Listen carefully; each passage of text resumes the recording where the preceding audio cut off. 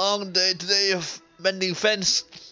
So Orric sits down in his favorite corner at the inn and takes a sip of his drink. Just at that moment, he sees Pete walk in through the inn door. Hey Pete! What up, man? Hey! Isn't that Orric? You're here again. Good day, good day. Good day. How's the day going? Oh, it was a long day, but good day. I managed to find work here at, what's this town again? Could you remind me, Pete? I forgot.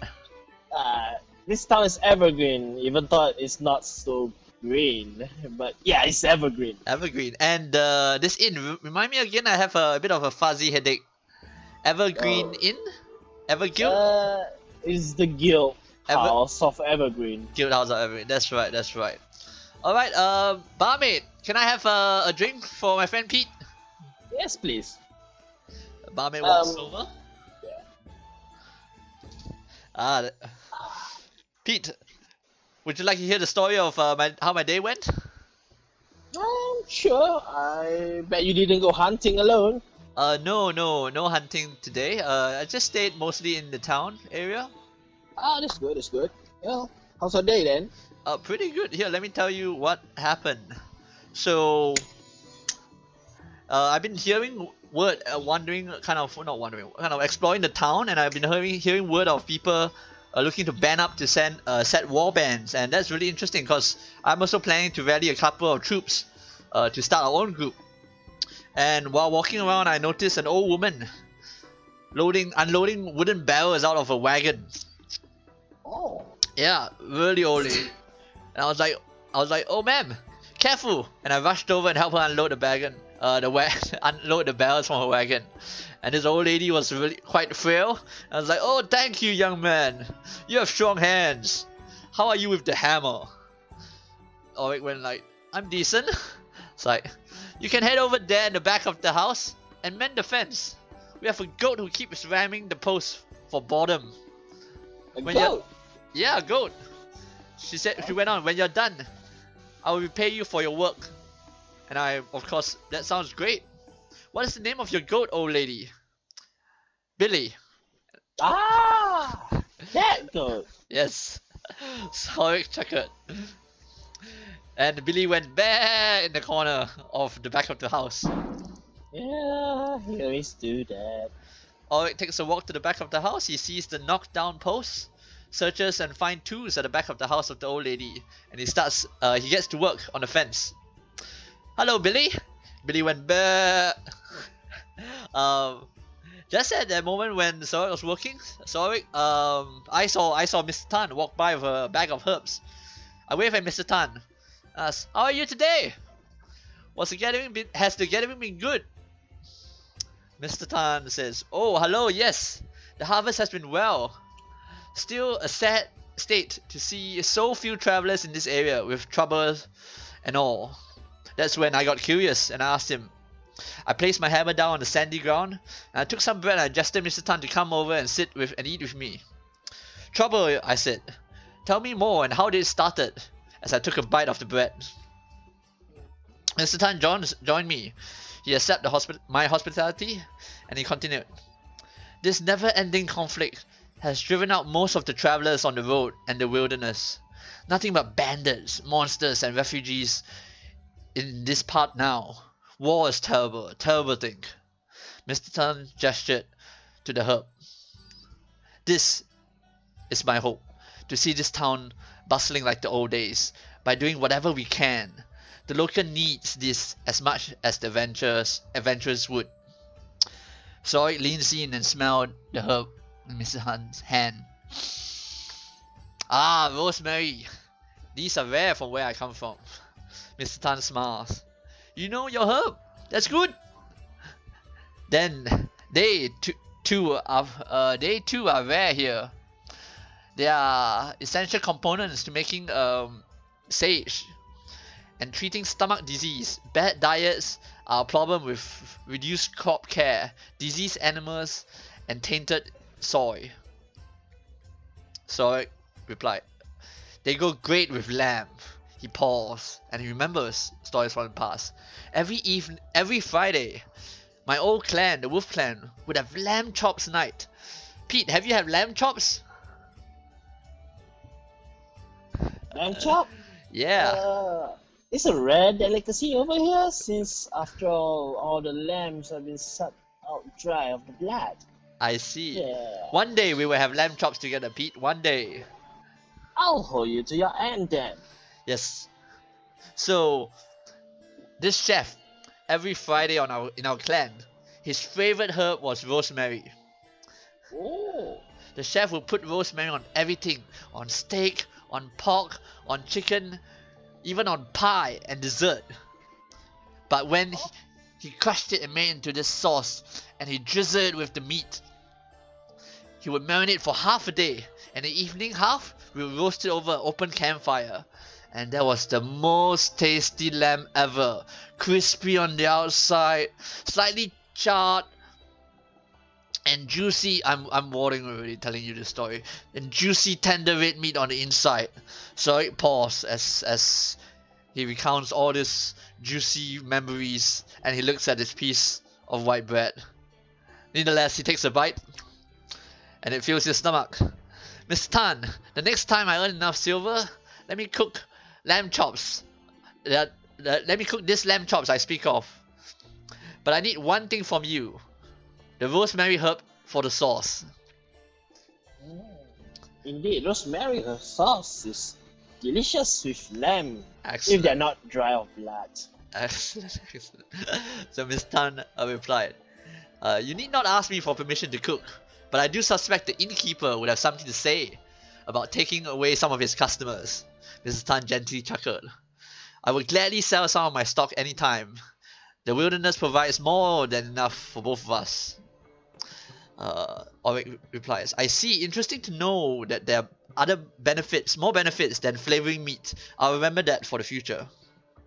An old lady voice from the front of the house shouts over, Young man! How are we going with the fence? Saul replies, Almost done! He dusts off the crumbs from his clothing and turns to Mr. Tan. Mr. Tan, thank you for your time. I have to get back to finishing the fence. Maybe we can meet tonight at the inn. Pete and I will be here. That's where we are right now, having supper at the Evergreen house. Inn house? It's a guild house with an inn, with a bar. He needs to keep his living. There we go. My memory is still fading in and out. I'll take note of that. Meat will do you well. Meat will do us well, definitely. Oh yes, let's have a sip of our drink. Cheers! Cheers! Friend. Cheers, Pete.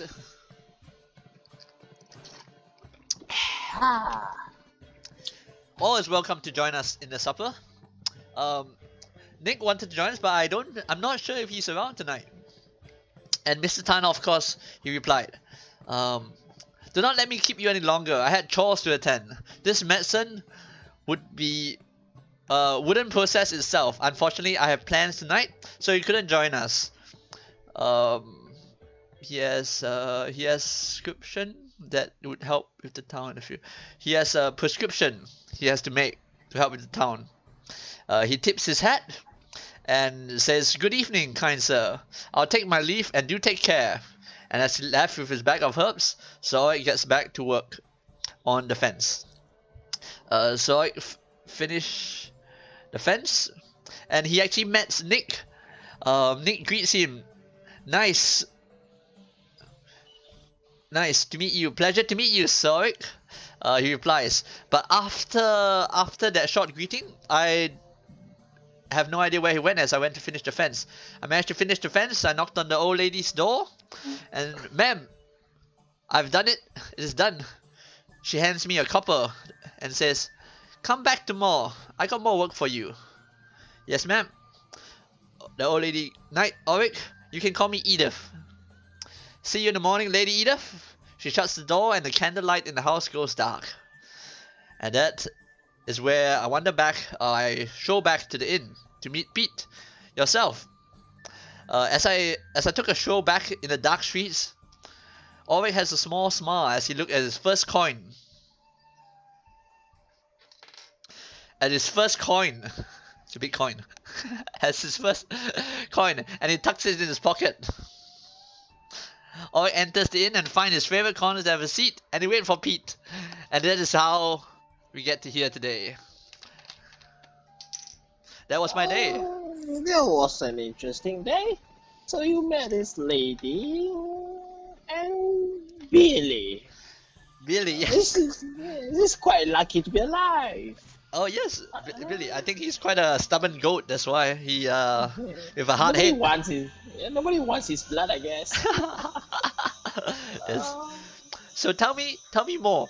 Do these vampires, are they called vampires? Pete?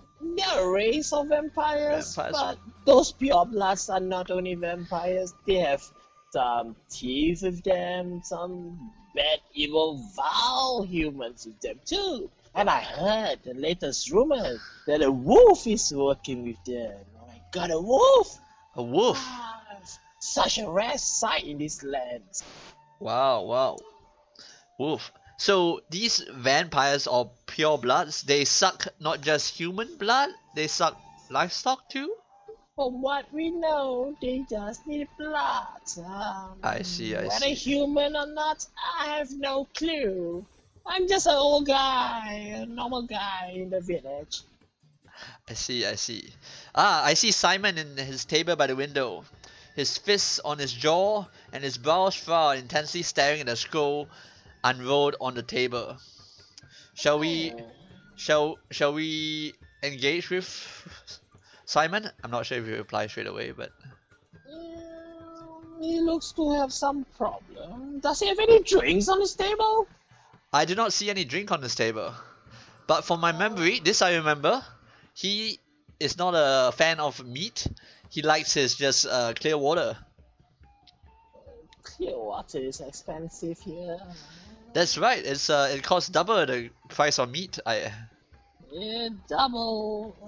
Since he's having problem, yeah, sure. Let's order water for him. Water for him. Yeah. Uh, Barmaid!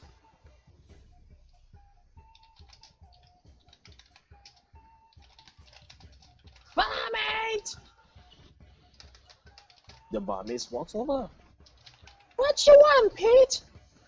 Yeah, a water for Simon. He looks to have some problem. Did you know it's so hard to get water for?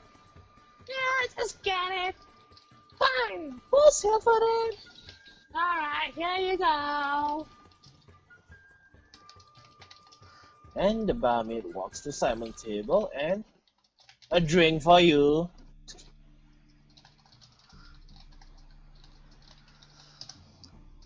I'm just typing whatever you just narrated.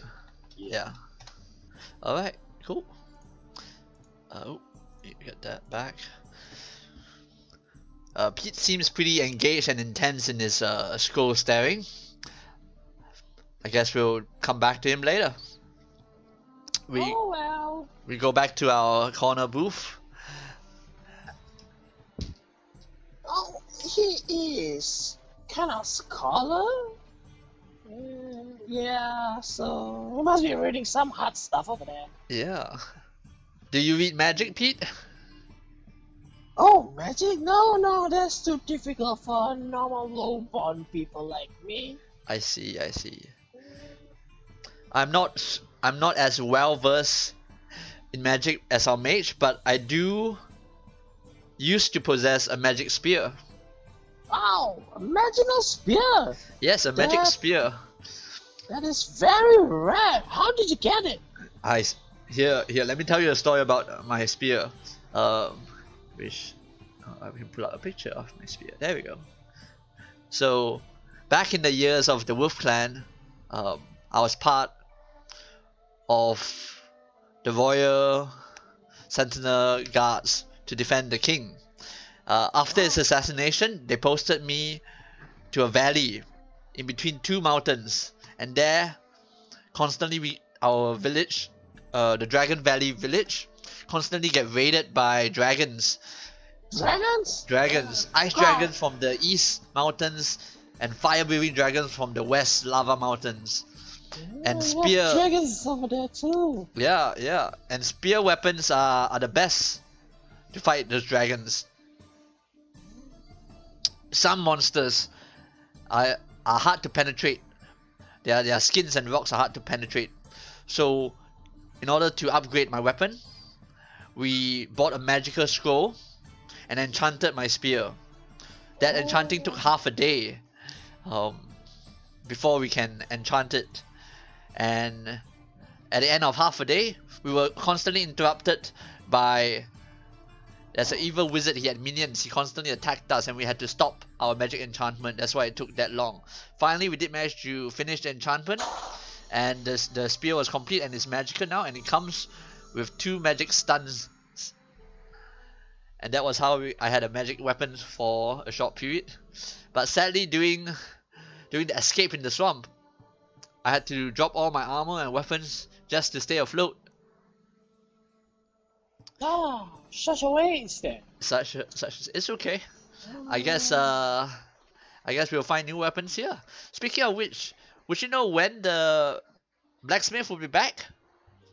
1 month in time. 1 month in time? Sounds time good. for recruitment. Sounds good. That will give me time to save up gold for my weapon. Or you could find someone to make your weapon. I'm sure there'll be some people here who can at least make a normal sword. I see.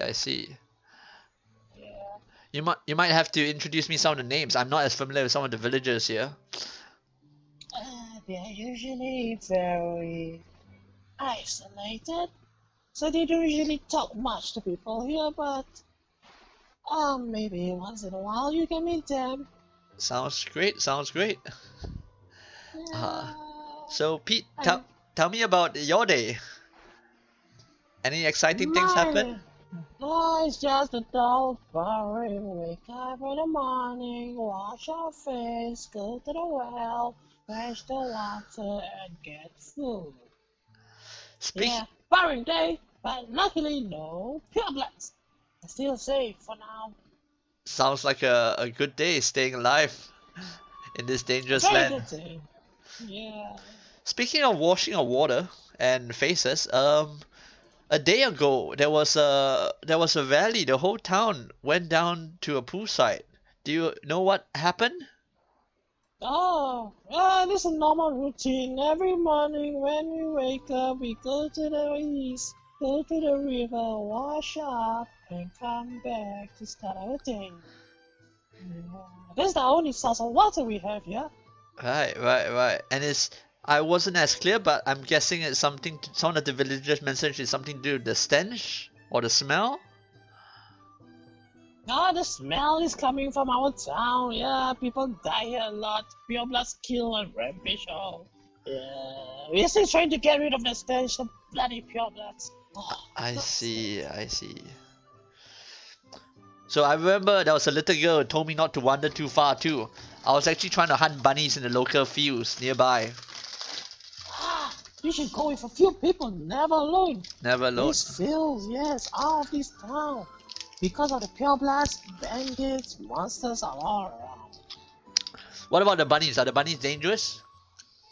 Depends unless they're vampiric. Vampire bunnies, do they taste good? I don't know, I haven't tried, but Alright. they don't look good. They don't look good. Alright, we might add that one to our menu too for the future. Yeah. Bunny and lamb chops. I wouldn't want to try a vampiric bunny. You must probably just kill you and cook you instead. Cook instead. Alright. Yeah. Let's see. Simon is still staring at his scroll. So pretty busy.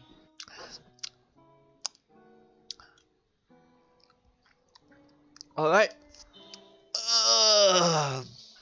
I got another long day of work tomorrow with helping Edith. And Alright, I'll see you around. I'll see you around town. If you need any help, don't be scared to ask me. No worries, I'll keep you in my mind. And I'll look out for you. Let me know. Thank you. Let me know when the blacksmith's back also, and when the armies are coming. I'm really looking forward to meet them. I will. Alright, see you maybe tomorrow again with them in the guild. Sounds good. Same place, man. Yep, see you. Good day, Pete. Bye. And scene. Yeah.